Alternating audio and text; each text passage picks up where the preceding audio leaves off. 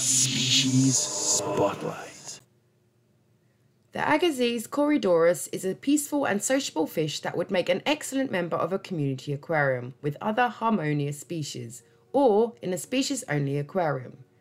However, this fish's sensitivity to water conditions make them unsuitable for the beginner aquarist. In the wild, these fish shoal together, so ideally it would be best to keep them in a group of at least 6 individuals, otherwise they may become easily stressed, withdrawn and more susceptible to illness.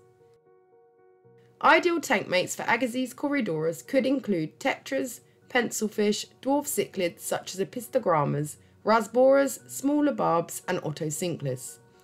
5 possible interesting tank mates for Agassiz Corydoras may include swamp guppies, coral red pencilfish, hockey stick pencilfish, Dasana corydoras, and tiger ottocinclus.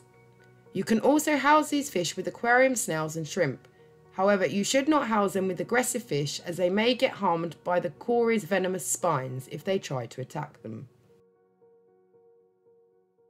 Ideally, it would be best to use fine sand as a substrate in your aquarium, although smooth gravel can also be used, as long as you clean it regularly.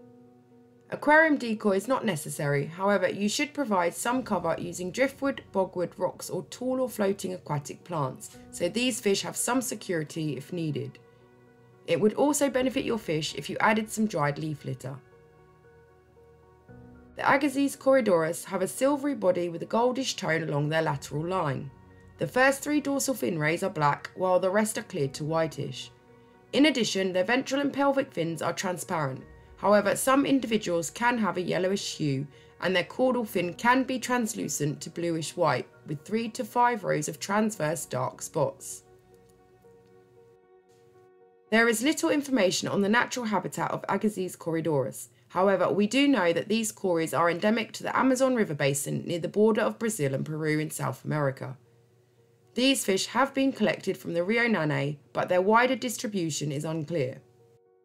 Agassiz Corydoras are scavenging omnivores and will accept most sinking dried foods such as pellets and algae wafers, as well as small live and frozen foods such as mosquito larvae, bloodworms and tubifex.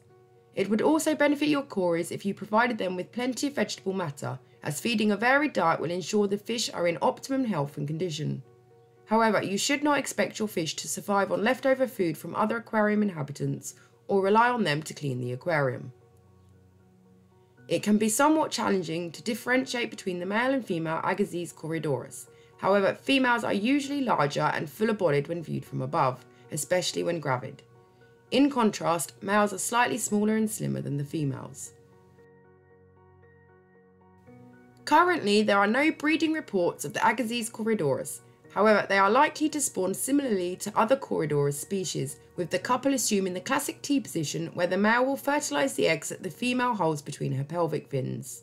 If you would like to breed Agassiz Corydoras, then it is recommended that you have a separate breeding tank prepared.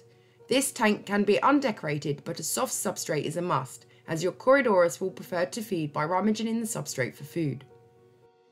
The water will need to be mature, soft and acidic with a low light level, and you will need to add broadleaf plants and have gentle aeration. As the female gets close to spawning, you will notice that she will start to clean the surface of leaves or the aquarium glass on which she will lay her eggs. Significant water changes with rainwater or cooler water and conditioning them with live foods can mimic their natural spawning behaviour and encourage spawning. The female may lay anything up to 100 eggs during a single spawning. After that, the adults will take no further part in raising their offspring and may consume the eggs if given a chance, so it would be best to return them to their usual tank.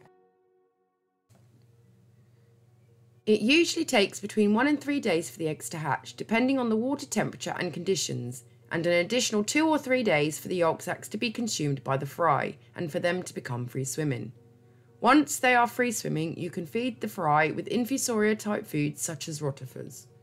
Once the fry grows to a decent size and won't be seen as a snack, you can then introduce them into the community tank where they will join the existing shoal.